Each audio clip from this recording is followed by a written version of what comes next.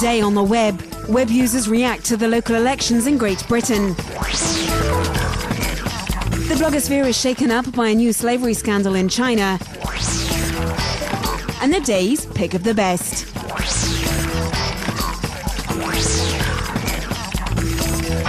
Voting took place yesterday for local elections in England and Wales. The blogosphere is fascinated by this ballot, largely seen as a popularity test for the current Prime Minister, the Labour Gordon Brown. Criticism towards the head of government is as heavy as it is violent. Here, a doctor attacks his incapacity to reform the health system, whereas this compatriot expresses his exasperation over tax increase, a theme which lies at the heart of the campaign. In this webcast, web users' initial questions to Gordon Brown concern the reasons for this rise. Another recurring theme is safety. On Facebook, the leader of the Conservative Party, David Cameron, asks every police station to publish on the net, on an interactive map, the list of crimes committed in their area. This blogger thinks that Gordon Brown's unpopularity is due to the unfavourable economic situation, as well as a feeling of weariness towards 11 years of Labour government.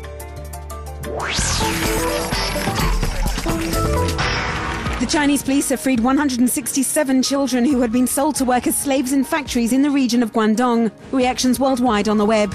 This announcement comes nearly 3 months after the Chinese blogger Zhu Alun had attracted the attention of the international blogosphere with this video about the lives of 3 orphans who worked as coal carriers. For this blogger, all these scandals give even more reason to boycott the Olympic Games in Beijing. This American man asked people to stop buying Chinese products. However, the anti-slavery organization have put this map online which shows that slavery is an international tragedy, and there are figures to support this. 17 million children under 14 work in Latin America, 50,000 of them in Peruvian mines. To try and stop this phenomenon, UNICEF organized a conference mid-April in Florence in Italy. This video summarizes the experts' conclusions. The Ethiopian blogosphere is mobilizing to defend the singer Teddy Afro. Teddy is one of the most popular singing stars in the country and in Africa. He was arrested as a suspect in a crime committed 2 years ago. Some of his fans are accusing the state of wanting to hush up his sometimes submersive songs. With over 1 million regular viewers, the web series We Need Girlfriends is a huge success on the web.